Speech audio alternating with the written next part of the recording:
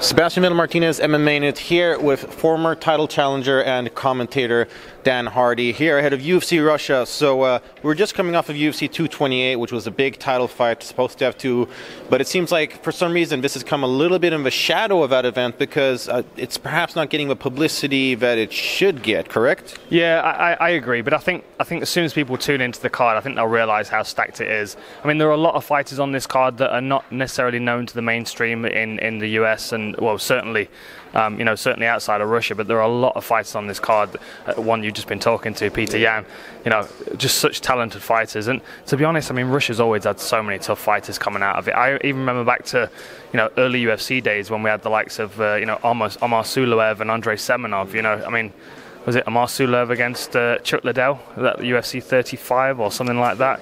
You know what I mean? Like the Russian fighters have always been incredibly tough as well as talented and skilled, and I just it's only a matter of time before they just start kind of taking over a lot of these weight classes, I think. And I think, to be honest, this is the event where we're going to start seeing that happen. And the Russian scene in general has been a little bit, I mean, everyone's always known of it. People have known of, for example, M1 Global and all such things. But how much do you think this event will do for Russian MMA in particular? I think it will do massive things. I think it opens up Russian MMA to the rest of the world. Russian MMA has always been very strong. To be honest, the Russian scene's a lot like Poland. They've got a very strong promotion of their own.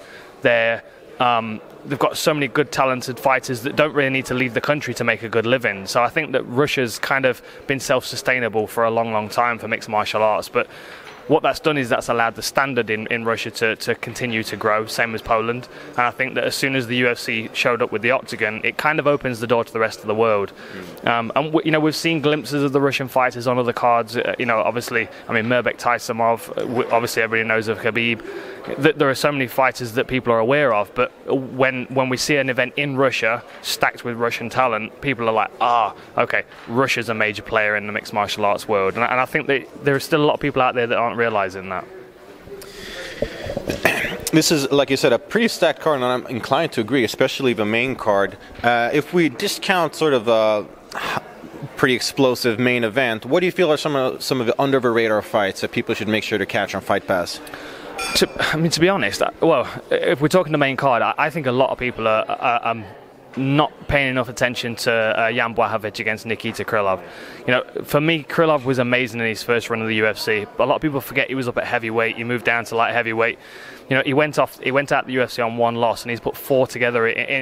Since he left the UFC, and he's one of those fighters that he's big enough for the weight class to cause anybody problems. He's talented enough in every range to contend with everybody. And I think the UFC has done a really good job of matching him with Jan Blachowicz, who's again, a tough, well-rounded fighter, a very well-rounded fighter, which is the key in both of these guys.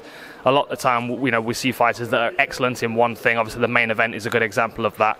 Olenik's a decent striker, but he's excellent submissions, and Mark Hunt's got good takedown defense and no submissions. But when it comes to striking, he's one of the best in the world. The newer generations are just so well rounded, and you move down the card. Rustam Khabalov is an incredibly talented fighter. Peter Yan, I'm just so excited to see that guy's career develop, and that call out, I'm not going to give away your scoop, but what a call out that was. That's a fight I would like to see for sure. But I mean, you talked about him, it being difficult for him to live up to his hype. The difference with him and with a lot of fighters is that his hype's deserving. You know what I mean? Like, he deserves every bit of hype he gets. He doesn't talk himself up. He's very calm. He's very quiet. But when he steps in there, he's a ferocious monster when he's in there. And his lateral movement and his switching stance to kind of scoop people up against the fence and start beating them up with body shots. It's one of the best in the sport at it. So, yeah, I mean, this is the event where people realise how good the Russian fighters are, I think.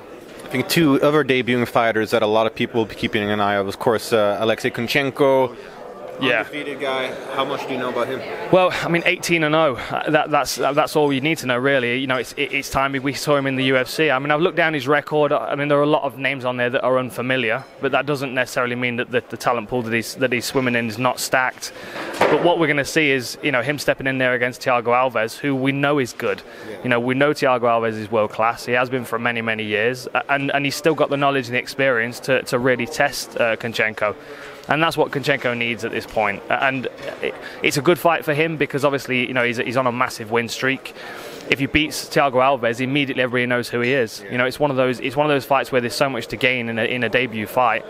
But at 18-0, you can't really give him anybody else. You know, he has to get someone that's a well-known name, and he has to be on the main card. So, yeah, it's time we saw Kunchenko in the UFC, and I think Thiago Alves is just the perfect matchup. Well, another exciting undefeated fighter, Adam Yandiev, 8-0 or 9-0, all first-round finishes.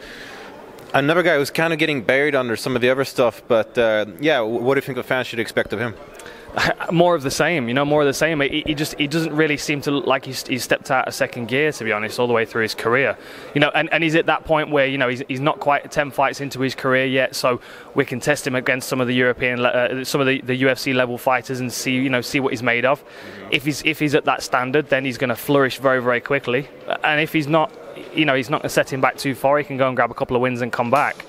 I think there's a lot less to lose if you're under 10 fights unbeaten. It's when you get above 10 fights that's when the pressure really starts to mount, because then, you know, 18 fights into your career unbeaten, that first loss is really going to taste very bitter. Whereas, you know, there are a lot of people that get to 9, 10, 12 fights sometimes without taking a blemish. And if you can get to the UFC level before that happens, then, you know, that's a fantastic credential to have in your back pocket, because people know that you've got the ability to hang. There's a lot of, I was talking to my colleague about this, a lot of close fights hard to pick. What do you think is the hardest fight to pick on the entire card? Honestly, I think it's the Jan Blachowicz Nikita Krylov fight. Yeah, I think they're both so talented. I think neither of them have reached their potential yet. I think we've seen glimpses of Jan's potential. I think the two that stand out to me, obviously, his debut, the body kick against Latifi, absolutely outstanding. I mean, anybody that's got that kind of power to shut Latifi off with a body kick like that. I mean, Latifi's built like a barrel. Yeah. You know, it's very difficult to hurt someone that's built like that. So for him to land that kick so quickly and so cleanly was absolutely spectacular. But more than anything, it was his performance against Gustafsson which stood out to me, because although obviously he didn't come off with a win that night, he held his own against one of the best fighters in the division. You know, someone that took John Jones 5 rounds, and you know, a lot of people thought that he was winning that fight until the spinning elbow landed. I just don't think we've seen the best of Jan Blachowicz yet, and I would say the same against Krylov. You know, I think him stepping away from the UFC for a little while has been good for him. He's got 4 wins under his belt.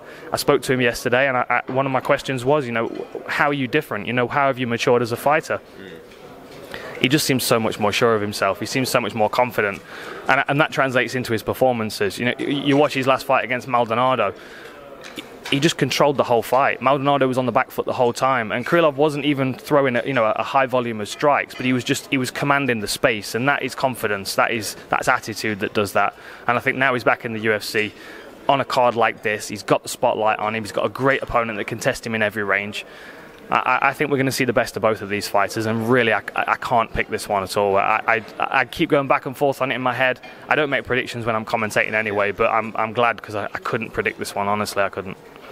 All right, well, there you have it. It's going to be decided by the gods, flip of a coin or something like that. We don't know who wins it. Neither me or Dan Hardy does. Lots of great fights to keep an eye on, both on the undercard and the main card. So be sure to tune in for this historic event here in Moscow, UFC Russia. Dan, always a pleasure. Thanks a lot. Always.